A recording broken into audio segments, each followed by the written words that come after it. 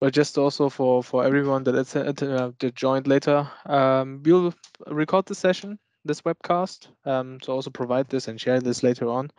You will also find the link or an area on our website where also the recording will be posted, and also some additional information to Changelogs for DevOps. All right, so hello and welcome. For today's webcast, we are very, very glad you've taken the time to join us here again, and also for this today. In this webcast, we will be introducing our very, very first Azure DevOps Changelogs app by Simova, which allows you to easily and automatically create release notes in Azure DevOps. Also, a quick introduction of today's speakers. My name is Kerem Kikic, and I'm sales consultant at Simova. I will be moderating today. Our marketing sales partner manager, Max Krampe, will be doing the live demo. What we will see today. So at first, we will see what is Changelogs, or what are Changelogs, and what is Changelogs for DevOps by Simova. Then we will jump straight into the live demo, where we see the seamlessly integration into Azure boards into the backlog items, the different ways of creating changelogs, also the output types of those changelogs, and in the end, we will also see the benefits and the packages that we provide for changelogs for DevOps. Let's take a look at what changelogs are all about. We know it from everyday life when our smartphones get an update. For example, also shown here for the iOS 16 version. It's always recorded in a file which improvements and changes have taken place.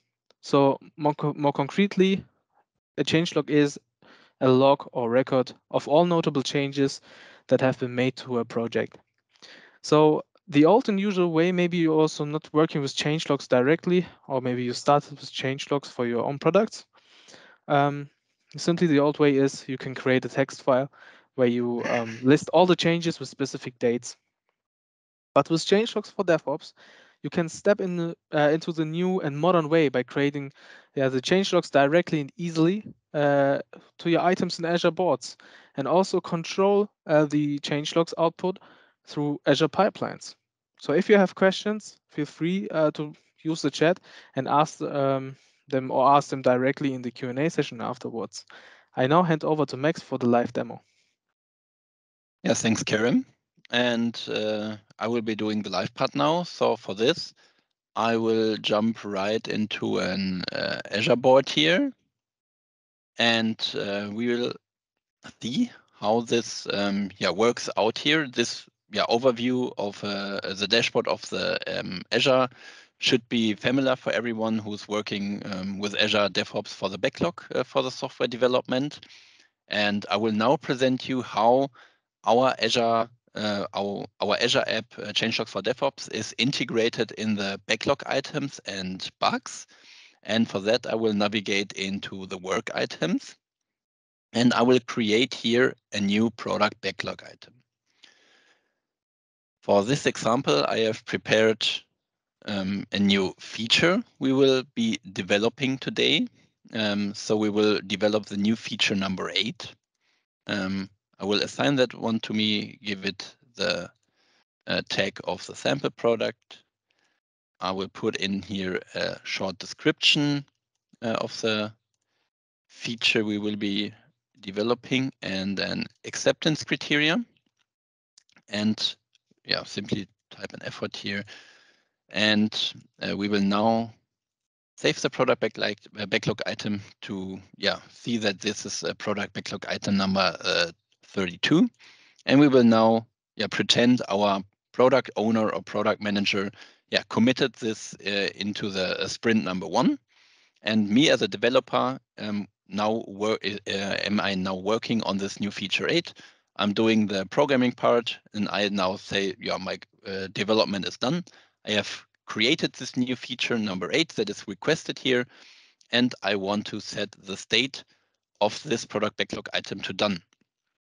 We will now see one of the most important things of our Azure DevOps extension, Changelogs for DevOps, which is a prevention of the status change to done before a changelog is written. And I now want to say my backlog item is done. I get an error message that the system expects a changelog to be written for this. And now I, as a developer, can do that right on my backlog item here. On the right-hand side, a new tab has been added to this backlog item, which is called Release Notes. And here I am presented with a HTML editor where I can write down the new functionalities of my feature, what has been done, and how my customers can benefit from that. So I paste the text here. And with this HTML editor, you have even more features than adding bullet points or basic formation of text like italic or bold. You could add headlines, you can add tables, you can add images, links, etc. And on the right-hand side, we see a direct preview of how our backlog item will appear in a changelog later. So we can have a direct look. This PBI will be displayed like this in the changelog. As I have now added my changelog here, I say save and done, and my backlog item status gets set to done, and I can leave it now. We will now jump to the other tab here for the Changelog for DevOps, which is responsible for the creation of the release note. So we jump right to this tab here, and we are presented the list of our so-called changelog configurations. Changelog configurations can be used in multiple ways. For example, you can create a changelog configuration for each product. You can create a changelog configuration for each released version. So you would name your changelog configuration, for example, with a version name you are releasing. For the demo purposes of this webcast, we will just call it webcast here and create this one. And the system jumps right into this changelog configuration. And on the left-hand side here, we have the possibility to add work items to this changelog configuration. I can't see any here because I haven't added work items here. And on the right hand, we are presented a preview of how our changelog will look. I simply click the add button here, and I am presented different ways of how I can add work items to this changelog configuration. For example, I can use an iteration, for example, a sprint. So I can, for example, use or import all product backlog items from sprint number 1 to this changelog configuration. We can use the pipeline. So we attach to a certain pipeline, for example, a release pipeline. And when this release pipeline runs through, every related work item to this pipeline is put into this changelog configuration. We can create queries here where we simply create a query, and according to the filtering options I put in there, my changelog here is filled. Or the fourth option is to manually add work items by their ID. So if I want to only add specific product backlog items or bugs here, I can do that manually. In this case, I want to use the iteration, so the sprint. So I select my team, and I select my iteration, in this case sprint number 1, and I click add. As we can see, many work items here have been added to my changelog configuration. And on the right-hand side, we can see a preview of our release notes. So we have a headline here with our icon. We have a table of content here, and listed below are all our bug fixes we have done in this. We have an overview of the new features we have been implementing. And when I am finished with importing work items, I click on Save. And immediately I'm presented with a download option. When I click the download option, I have different ways of output types for this changelog. So I can, for example, download a file, and for for example, a PDF file, a Markdown file, or an HTML file. But I can also release these release notes or these changelogs in a repository. In our case, we have also implemented docs, which is Markdown based for Simova. On this here, this is all Markdown based. For example, the Microsoft Docs is also Markdown based. And in this case, I want to show you how we, as Simova, also use the Changelogs for DevOps extension. And we simply navigate into our EDS solution and to the tab Changelogs. And here we can see that our changelogs for our EDS solution are automatically published to our docs, Simova docs, via our pipeline when a version is released. Here we have a changelog for our hotfix version and the release notes for our released version in the app source, what bug fixes have been done, what new features have been implemented in our EDS solution. And this is how our Markdown-based release note can look on your side if you want to automate this process and release it in a Markdown-based docs, for example. In our case, I want to download a file in this webcast, and I choose the PDF function here. So I get presented the normal browser printing window here, and I select that I want to save this as a PDF. I do that, I replace it, and open my file here.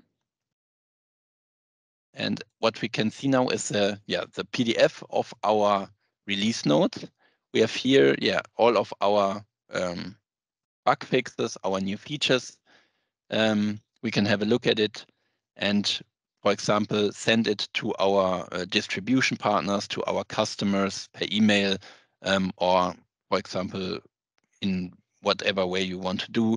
You could print it out if you want to. There you are open on how you want to handle this file. The last thing I want to show you is the layout configuration in the business in the Azure DevOps interface. And for that, I navigate on the left-hand side to the Options tab. And here we can adjust our table of content, for example, or our title here. We can say, we want to display or not display a table of content. We want to switch our logo to the left side, or want to extend the subtitle, for example, whatever. And this will be saved after I click on save. And this way you can structure or customize the layout of your changelog. That was it from the live demonstration of our changelogs for DevOps. And I want to now give the word back to Kerem for the packages and benefits of changelogs for DevOps. Thanks, Max. So let's come to the part of the benefits and packages. We're really talking about two packages that differ in price and features. We're talking about the packages basic and professional that are also listed right now. So any changelog creation, like via specific work items, work item IDs, are already available in basic. So the benefit that you profit from the professional package is that you can change and create those changelogs automatically through the Azure pipelines. So here you see we want to make sure that you also have the possibility of having automated creations and save even more time by creating those automated. With professional, you can also create PDF files and or you have the output files, the PDF and the HTML, but also Markdown. So as you already have seen, we have our own Simova Docs site and also Microsoft, the Microsoft Docs site. If you have your own Docs site, you can also integrate with the Markdown files those changelogs in your Docs site as well. So in addition of the benefits of the professional package is that you have the changelog configurations, also the unlimited amount of the creation of those changelog configurations. So compared to basic, you only have 4 But with the professional package, you have you're free to use that unlimited or create unlimited amounts of those creation packages. So how much do the packages cost? We also have the price tag here. So for basic, it's 45 euros per month. And for the professional, it's 70 per month. So also here we're talking about really low monthly fee that you are paying for the those packages, because also those packages are user independent. So if you have you can say, all right, I have so much or so many people that are developers at ours, so that are responsible for the change logs. We are not counting the user, but only the monthly fee. But if you say, from assuming the professional package, you would choose the annual billing, you also save 5% of the cost. So for example, at the professional package, you would just pay 798 euros per year. So it's a fee that you pay every year then. But finally, with the full combination of the packages and the benefits, you're really user independent. You have the full cost control and can even test the app for 30 days free of charge. You can just simply go and download the app today for free through the Visual Studio Marketplace under extensions for Azure Apps. Sorry, not App Store. It's Azure DevOps. But also here we have an announcement that we will also have an update of the Azure DevOps changelogs for DevOps. So also here the basic and professional package will be added as soon as possible. So if you download the app today, you are free to create two additional. No, it's two creation packages for the changelog configurations. In the free version of the changelogs for the Azure DevOps. That's it for today's webcast. Thank you for your participation, and we wish you a nice rest of the week. Thanks. Also, thank you from my side. Have a nice day and rest of the week. Goodbye.